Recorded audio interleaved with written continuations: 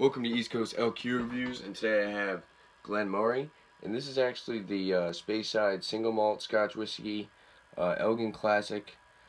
This is the Peated Single Malt. So this is a little different from the other one that I had on my channel, the regular Elgin Classic. So this one is peated. So the color on this is supposed to be light gold. There's actually some stuff in here that I can read. Pop this open. So it actually came with 2 glasses. On the side of it, it says, color hidden beneath the subtle light golden color is a rich seam of smoke. Nose layers of peat with background of vanilla, tangy rhubarb, barb, and hints of leather. The taste is instant peat smoke, lightly spiced with creamy vanilla, and the finish is long, sweet, and spicy. And then it has some food pairings. It says smoked foods, cheese, ham, and fish, also seafood, oysters especially. Yeah, the color of this is light gold, so I'm actually going to pour it into my Glencairn glass here. This is actually my first peated whiskey on the channel.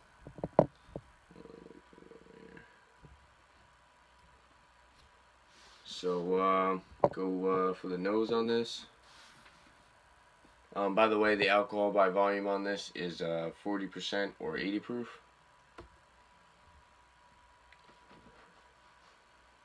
It's a little bit lighter than I expected. Kind of get that smoke. Sort of like a mossy floral nose. It's quite delicate actually. Subtle hints of wood, oak. You get that smoke, and a little bit of salt. So I'm gonna go for the taste now.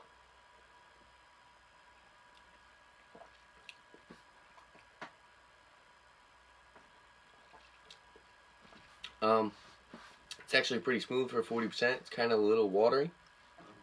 It kind of has like a weak alcohol bite. The flavor is definitely light. It's not bad. The peat is kind of like a floral, like a mossy flavor. It's a little smoky.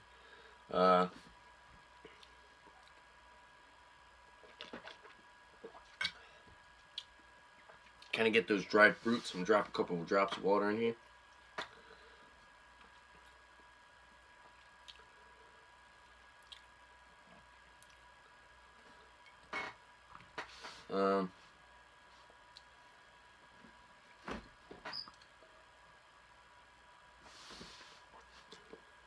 So yeah, it's got like that earthy peat smoke flavor. It's actually pretty sweet. You get the creamy vanilla. Light on the oak flavor. This is a NAS, so this is a non-age statement whiskey. Go for another taste on it.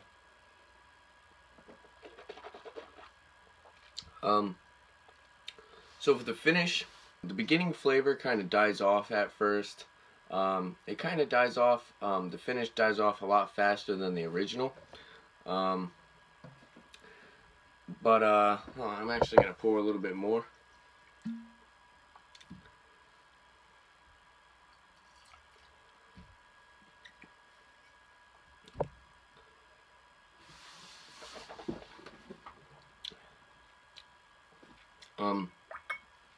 So the finish is a bit spicy. Kind of get a little bit of like salt. Definitely get the smoke on the finish. But besides the upfront flavor kind of dying off kind of quick, you definitely get like that like floral smoky flavor that kind of lingers in your mouth. If you're gonna try any other whiskeys, I think the Scotch test dummies say this, you definitely should try the peated one last if you're gonna try any peated whiskeys, because the peat definitely stays on your taste buds. So actually, I kind of recommend this because it's really light on the peat, and this is actually one of the first ones that I've tried, and I've heard from other people that they said that the peat is really light on this, and it's definitely a recommended peated whiskey if you're just getting into it. And also, it's actually fairly inexpensive, so if you don't like the peat, and you might just have it sitting there, it's only like, I believe it's $24 to $28, and that's a great price for an NAS, a non-age statement whiskey. And yeah, it's actually a little bit more than the original, but it's definitely worth it. So a rating on this, I think I'm going to give it a 7.5 out of 10. I was actually pretty impressed by this. I was a little scared at first if I was going to like the peat, but I kind of do like it. But sometimes at first I was getting kind of like a kind of a burnt rubber flavor, and like kind of a burnt rubber aroma, and it was kind of throwing me off, and it was kind of pushing me away from it. But I went back to it the other day, and I actually kind of liked it. So I've actually been working on this bottle. I've been taking notes. I've been looking online, and yeah, it's not bad. I think I'm gonna have some fun checking out some other peated whiskeys. And yeah, there you have it. If there's any other liquor or beers you'd like to see in my channel, leave a comment below, and don't forget to like and subscribe for more upcoming videos on liquor and beer. Thanks for watching. Cheers.